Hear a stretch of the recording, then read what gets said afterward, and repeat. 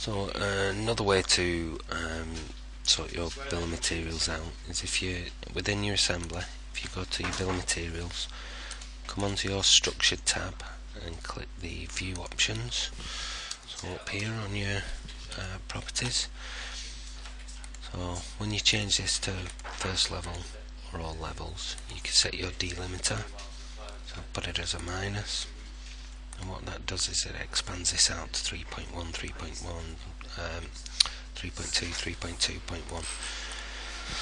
So once that's done, you can then come into your assembly, select your view, create your parts list. Your BOM structured automatically comes through as all levels now.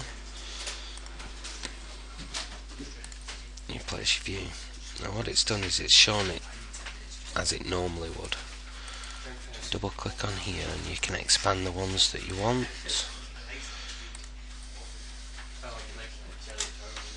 So that it's all listed out. As soon as you click OK, it comes through and updates that.